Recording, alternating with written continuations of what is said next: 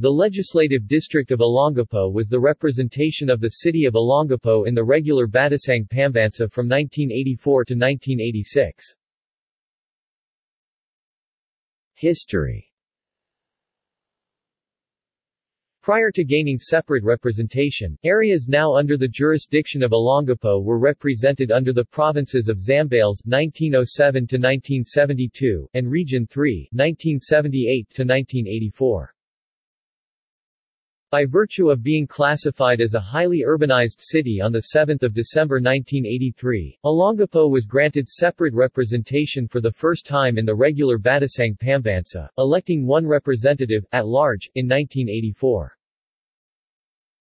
Under the new constitution which was proclaimed on the 11th of February 1987, the city was once again grouped with Zambales and formed part of its 1st congressional district.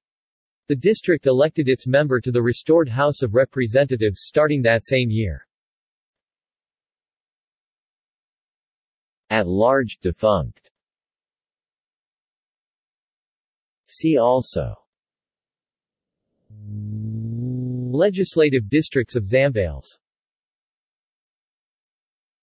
References